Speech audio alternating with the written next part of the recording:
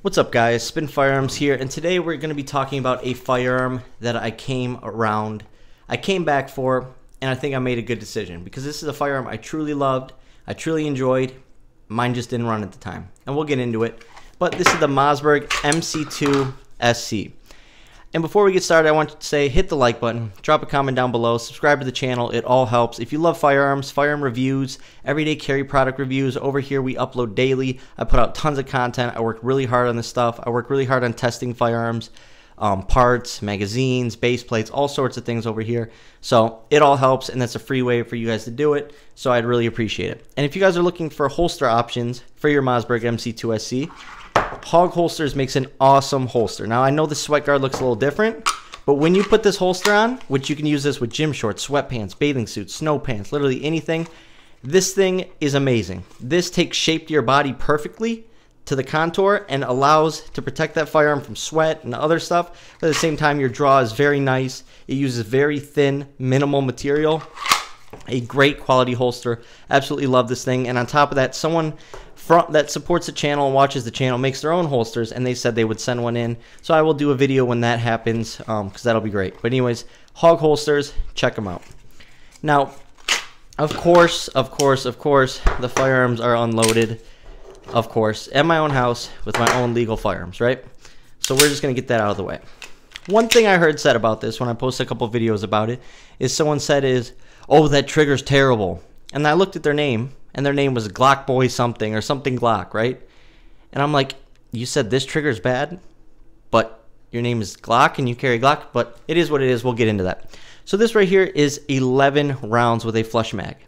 This firearm does a lot of great things, and a lot of great things better than Glock, right? The Glock 43X and 48, which are basically interchangeable, when it first came out, didn't come with a rail, didn't come optics ready, right? It took them a couple years or a year or whatever it was to release the MOS version, right? This Mossberg is what the 43X should have been, right? Like I said, the ability to shrink it down and have 11 plus 1, 12 rounds. That's plenty for self-defense, right? But then also the ability to run reliably. Keyword, reliably. The 43X has a rough time. Go look at my poll I just took about Shield Arms and Palmetto State Armory micro dagger mags. You might want to rethink carrying with those aftermarket mags. But anyways, this is a 14 plus 1 setup, and this size is identical to the Glock 43X in every dimension, basically. But what this has is, it doesn't have the ergonomics of 43X has. It has pretty good. It's pretty comparable. But what it does have is amazing texturing. No grip needed for this.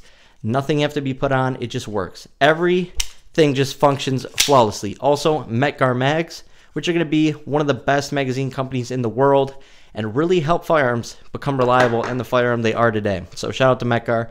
On top of that, memory pads. People don't care about these, but I think they're big.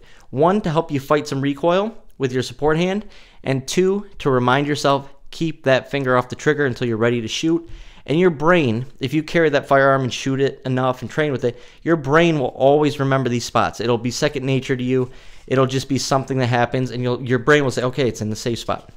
Metal sights, and that is a U. I'm going to show you a U-notch rear, but they are 3-dot sights, not night sights, but you can get the night sight version, and I can put night sights on it. Like I said, optics ready, comes with a rail, but this thing is just on point. And at a $450 price point, what more can you ask for? They don't give you a bunch of extras, they don't give you anything, but they give you a pretty complete firearm right out of the box, right? Now, when it comes down to it, things I really like about it are, like I said, the ergonomics. It feels really good in the hand, really natural, a very natural point of aim, similar to the 43X. The other thing is I do like that trigger. Now, what's weird about this firearm is it came with the crossbolt safety. I didn't know that. I must have not read the description properly or something, but the cheapest model was the one I bought, and it happened to be the one with the crossbolt safety. See how that works? Then you flip it back, and you got that trigger pull, right? So for those who like safeties, this is another option Glock doesn't offer, obviously, but Glocks are very safe to carry, so you don't need to worry about having a manual safety. But I know some people like them.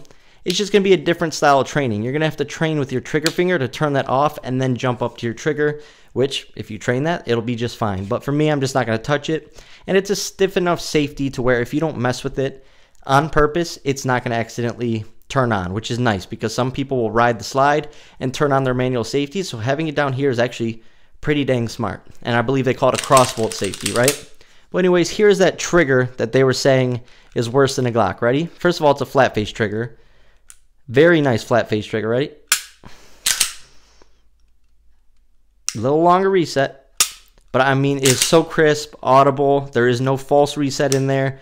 There's no sloppiness. It is just very crisp and nice. I actually really like it. I think defensive triggers shouldn't be too light. They also shouldn't have too short of a reset. And on top of that, I like having a bigger trigger guard. So in the winter, if I'm wearing gloved fingers or gloved hands, I can put a gloved finger in that trigger guard and not accidentally compress that trigger or decompress that trigger or pull it or mess with it in any way. And you have to train with how you carry, right? Where I live, it gets cold, and I wear gloves for part of the time, right? So you have to be able to shoot with gloves on, and I wear Magpul gloves, and they'll definitely fit in this trigger guard, which is actually pretty nice.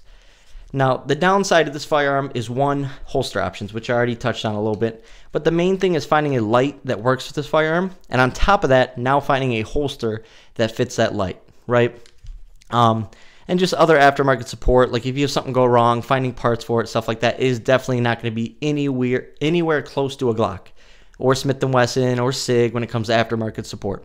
But if enough people keep buying these firearms, maybe one day they can get there. But I think this is really well built, and it's come a long way. I actually had the first Mossberg MC1 SC.